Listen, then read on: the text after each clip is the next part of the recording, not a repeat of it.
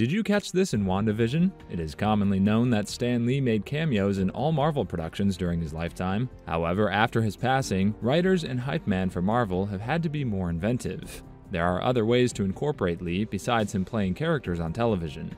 The opening credits of WandaVision Episode 7 show Wanda's name on various household items. One of them has figure 122822 at the top and is a personalized license plate for Wanda Maximoff.